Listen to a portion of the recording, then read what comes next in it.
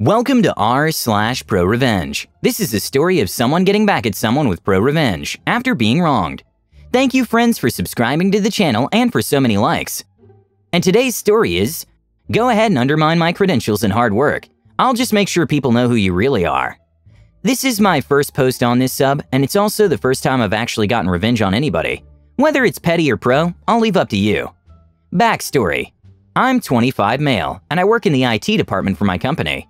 Our IT department branches out into 6 smaller departments: technical support, programming, web development, computer system analysis, IT security, and network engineering.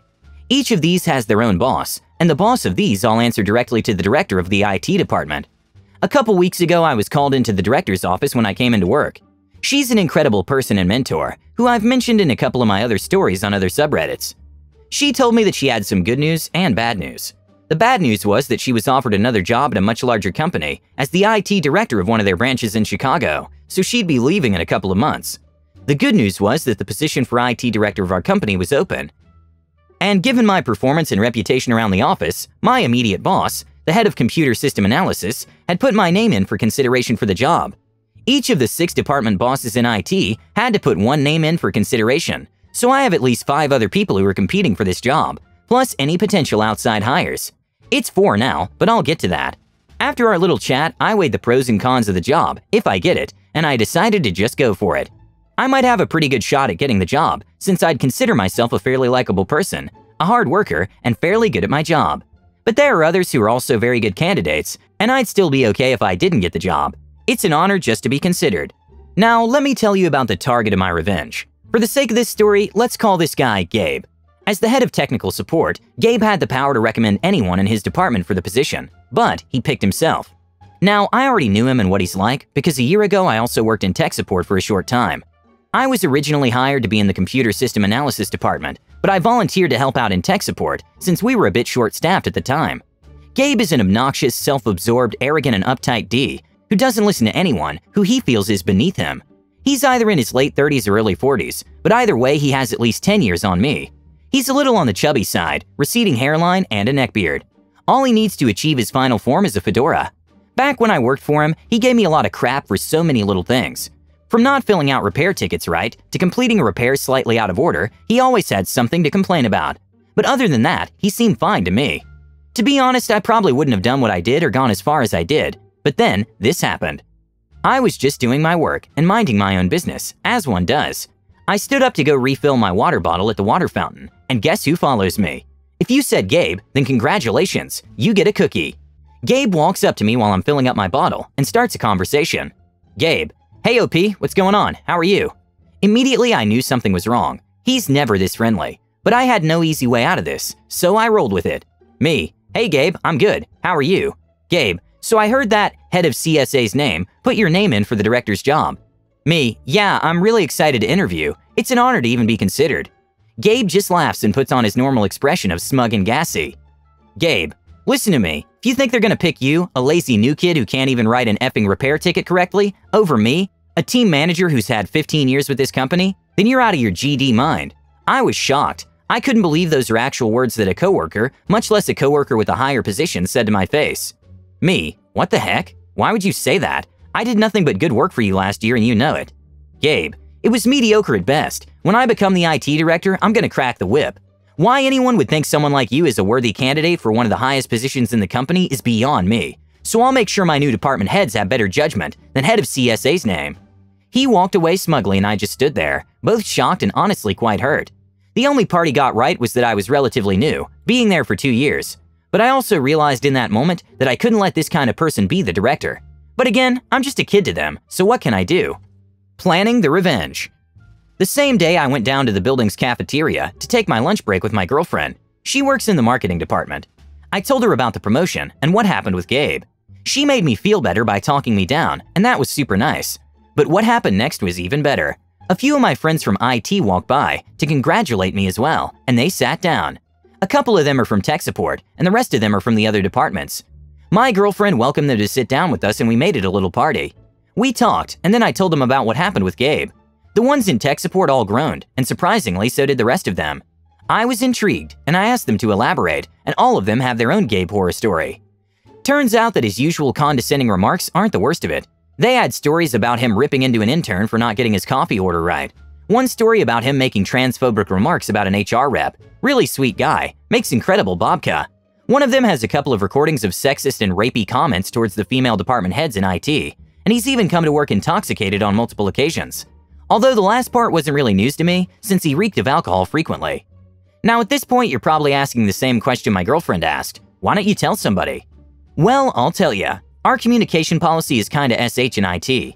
Rather than report a dispute or an issue immediately to HR or the director, we have to give it to our immediate superior, which in this case would be Gabe for a lot of them. You really think Gabe's gonna rat himself out to the director? As much as I love my boss and think she's doing a wonderful job, that's the one policy that she has that I don't agree with. At this point, we had all kind of bonded over our mutual hatred for Gabe. We had all agreed that Gabe would be an absolutely terrible boss, and we needed to stop him. We were the Avengers, and this was our endgame, which is funny, since Endgame would come out the next day. Just then, my genius girlfriend said something that I couldn't believe I didn't figure out sooner. She said, you know, this time next week, you're gonna be face-to-face with the CEO, an HR rep, and your director for the interview. That's your opening. You can air out all of his dirty laundry right there. The rest of our faces lit up, realizing this too, and we were ecstatic. This was our chance and we weren't going to waste it. Gabe is a terrible human being and would be an even worse director. He had to go, but I'd need proof first, so that's what I got. Revenge time. Along with rewriting my resume and brushing up on my interview skills, I spent the next week being something of an investigative journalist. I asked my previously mentioned coworker to email me those recordings he had of Gabe's rapey comments, which by the way were absolutely sickening to listen to. I think the worst one was, I'd love to raw her over the trash can like the dirty W she is, as well as spending time interviewing members of the tech support team, as well as some of the other department heads. Almost everyone had some form of bad experience with him, ranging from unprofessional to downright abusive behavior. The head of web dev even said that she was always uncomfortable whenever they were alone in a room together. By the time I was done, I had 3 voice recordings of Gabe, 4 pages of quotes from people around the office, and the stories I had originally heard at lunch that day when we began planning. I really wanted to prove his whole day drinking thing, but I was afraid that going that far might cost me my job. But what I wanted to do was sneak into his office, open his drawers, and hopefully find empty liquor bottles or something to that effect. But what I had would just have to suffice. Then the day came. We were in the endgame now. I showed up to work the day of the interviews in my finest suit, my resume and literal pages of evidence to make my case. I walked into the office and saw my competition, along with a bunch of other people who I didn't recognize. Those were the outside hires. I was getting pretty nervous, especially when I saw the interview committee in the conference room through its glass walls. The CEO, my director, and an HR rep. I took a few deep breaths, checked when my turn was, and then I sat down to do my work, just waiting to make my move. A few of my coworkers came by my desk to wish me good luck, and that made me feel a lot better about it. I waited and waited for my turn, and then saw Gabe walking up to me from the conference room, so that means his interview must have just finished. So I pulled out my phone and went to voice memos and began recording, just in case I got anything more out of him, and oh boy, you bet I did. Me, what's up, Gabe? How was your interview? Gabe, great, obviously. The job's as good as mine. You might as well not even try. Me, I'm still gonna try my best, man. Who knows, I might even get it. Gabe, yeah, keep dreaming. He starts to get up in my face, and I can smell his lunch on his breath. Too many onions. He then starts hissing at me.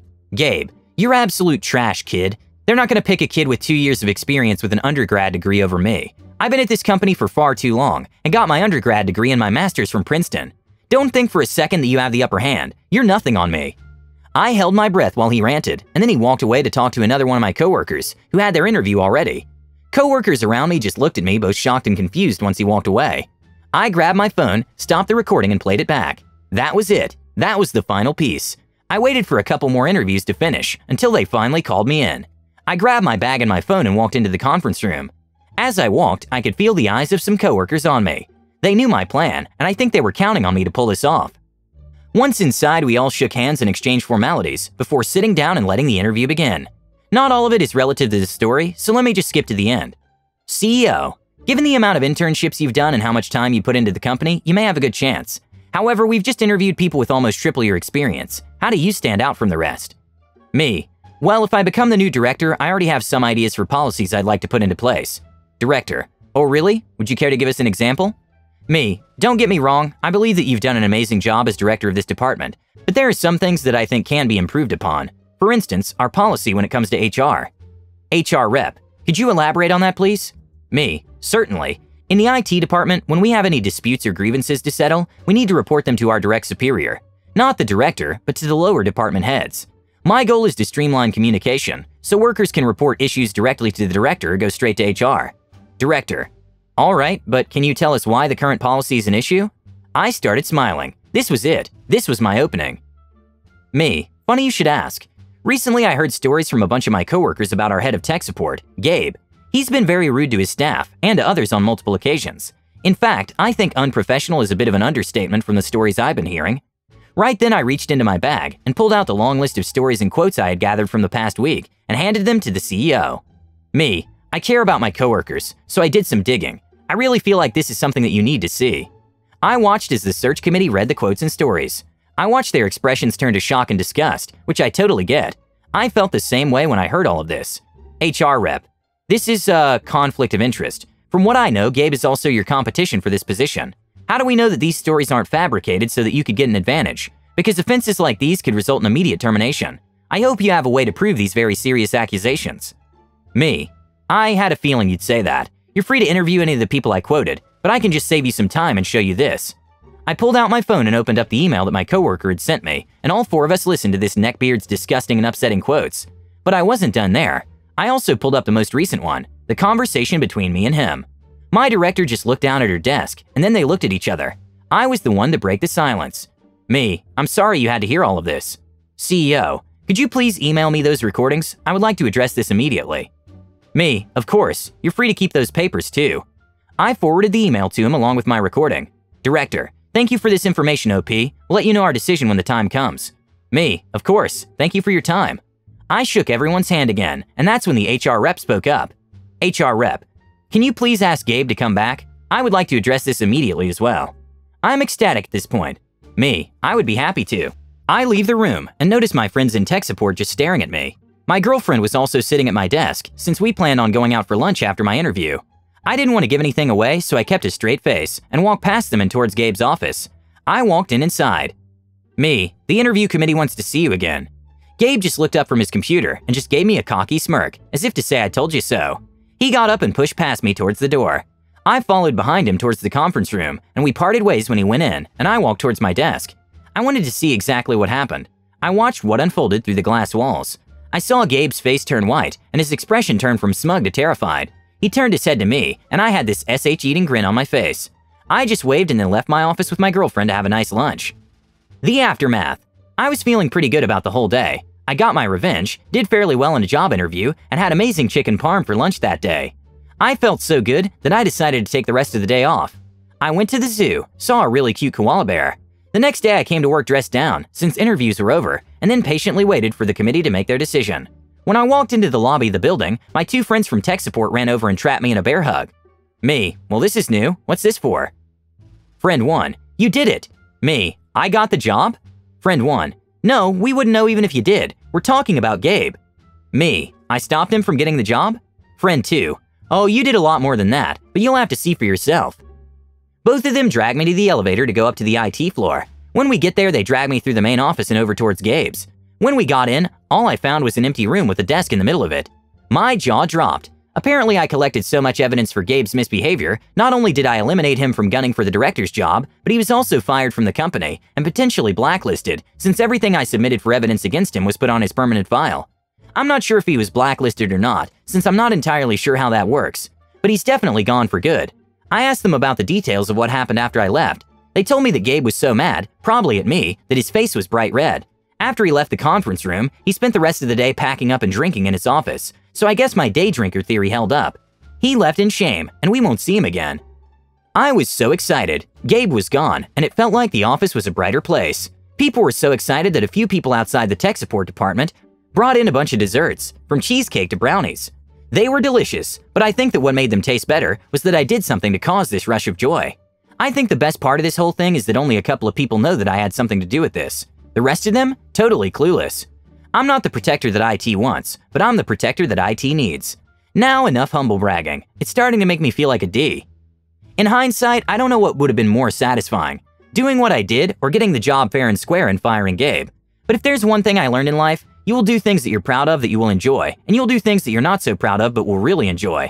This doesn't apply. I'm both very proud of this, and I really enjoyed this. This might come back later to bite me in the A, but for right now I think I'll enjoy it. But now the director has to pick a new head of tech support. Either that, or she'll give that job up to the next director. It's been almost a few days since the interviews, and we're still waiting on the results. Even if I don't end up getting the job, I still gained something from this. I have a better bond with my coworkers and got rid of the a-hole in my office. If enough people like this story, I'll update you on if I got the job or not. Moral of the story: don't shoot an unfamiliar gun. You don't know how strong the kickback's gonna be.